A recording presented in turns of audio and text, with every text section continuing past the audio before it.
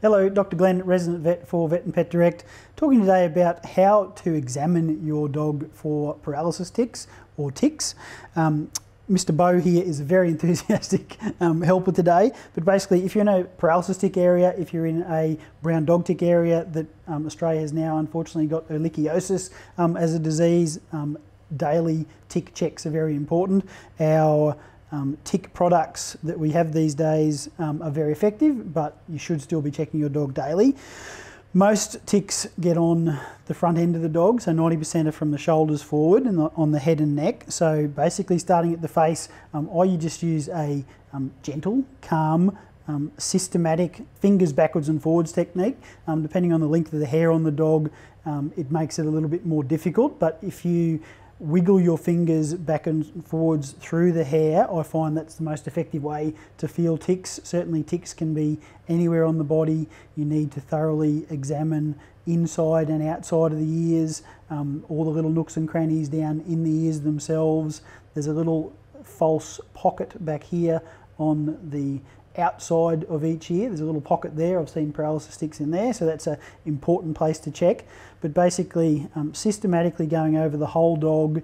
Removing collars is very important because there's been many ticks that have been not found because they've been underneath collars. But basically this way, just moving your fingers backwards and forwards through the coat and get a pattern, get a way that you do it that effectively covers the whole body. Underneath the armpits is really important. Backwards and forwards down the legs. There's a little ulnar pouch just here, a little pocket in there where they can get. Definitely down in between the toes, which is more of a visual thing, in the webbing between each toe. Little ticks can get in all those little spots. Brown dog ticks certainly like the ears. Paralysis ticks, again, tend to be towards the front of the body, but they can be anywhere. Moving down the trunk, just that, again, that systematic backwards and forwards through the coat. Obviously double checking if you feel any little lumps anywhere. Right down through the back legs, around the genitals, the vulva. They can get right next to the anus, so that's a spot to check. On the head, you really should be checking lips, potentially like on the inside of the gums there. You've seen photos of ticks on gum lines and that sort of thing. Look, it can happen, but it's not very common. It's a little lip fold there, which is a pretty common spot.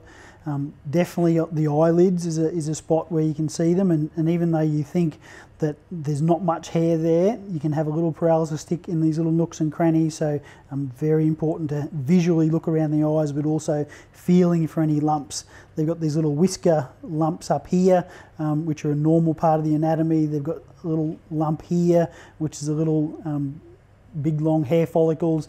There's little lumps there, but basically all the nooks and crannies and that finger action really picks up ticks that are otherwise difficult to find. I hope that helps, guys. Thank you, Beau.